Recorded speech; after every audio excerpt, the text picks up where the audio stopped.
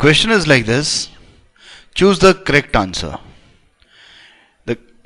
The integral x square into e to the power of x cube dx is given to us, and we have to choose the correct answer, that this is equal to which of the following four options.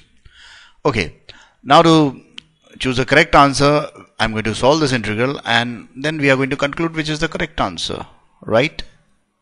So, taking the integral x square into e to the power of x cube, it is given in the form of product of two functions. But if I assume x cube as equal to t, then differentiation of x cube is equal to 3x square.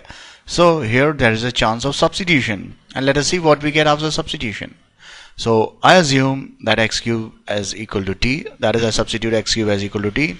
On differentiating both sides with respect to x, I get 3x square dx is equal to dt, or x square dx is equal to 1 by 3 dt. So x square dx can be replaced by 1 by 3 dt and x cube with t. So I get this as equal to 1 by 3 e to the power of t dt. So on substitution, this function converts in as it was given as a product of two functions. Now it is a single function and very easy to integrate. So this will be integration of e to the power of x is equal to e to the power of x. So I get this as 1 by 3 e to the power of t plus c, or 1 by 3 e to the power of x cube plus c. So the integration of this value is equal to 1 by 3 e to the power of x cube plus c.